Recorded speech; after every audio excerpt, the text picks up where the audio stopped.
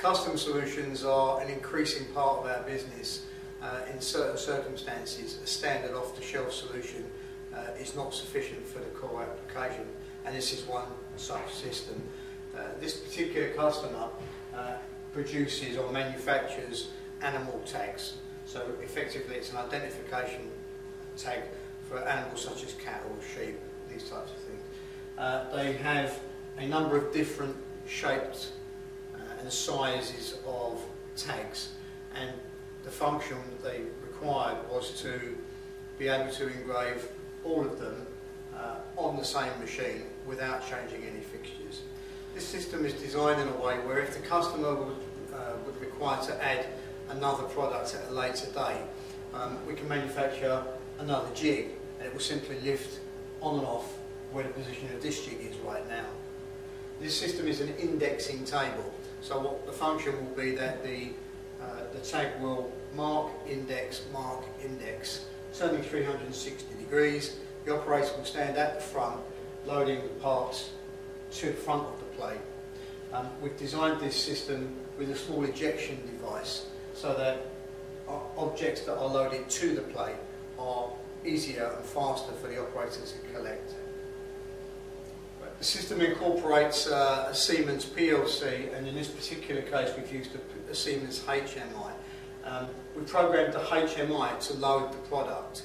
So while we are using our standard software to drive the system, when the operator selects the product, they will actually select it from the HMI. So to the HMI we've loaded these particular 3 products. And what that does is it tells the system, if you select a product from the HMI, it tells the system to sense the specific product. So in this system are a multitude of sensors. If the product was, for example, misplaced or missing from the jig, the sensors will realise that and the process will pause.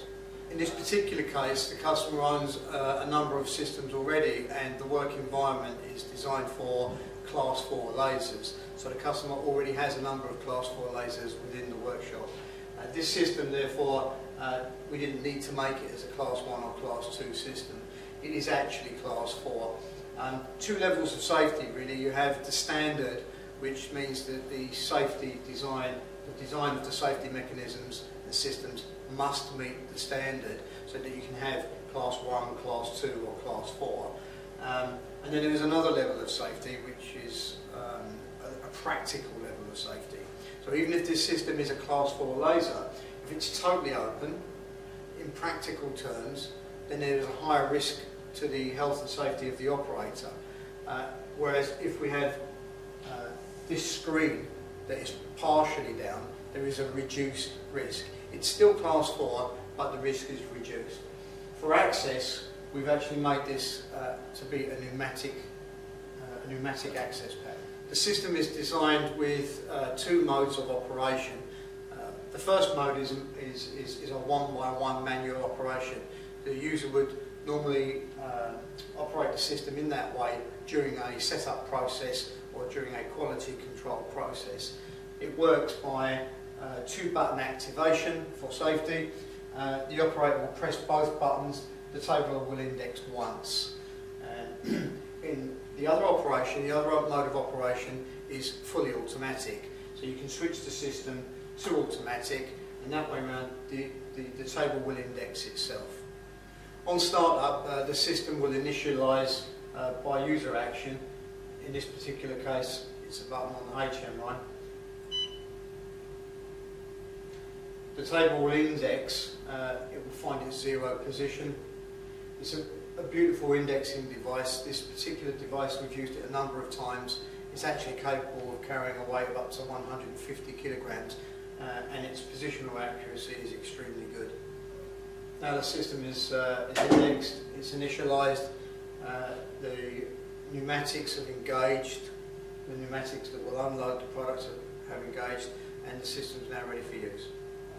The HMI is designed with an engineer level mode or function. For example, one of the functions is to raise the access panel. The access panel is pneumatic, as are all of our systems, you would raise the access panel, for example, to change a jig, or to maybe clean the system, or remove a tag if, for example, it were to move from the fixture. Raising the panel is via the HMI. Here you can see the sensor array. The sensors are a number of sensors. The sensors will pick up on whichever product is loaded to the jig. There's a small red LED or red diode to show you where the sensor is located to.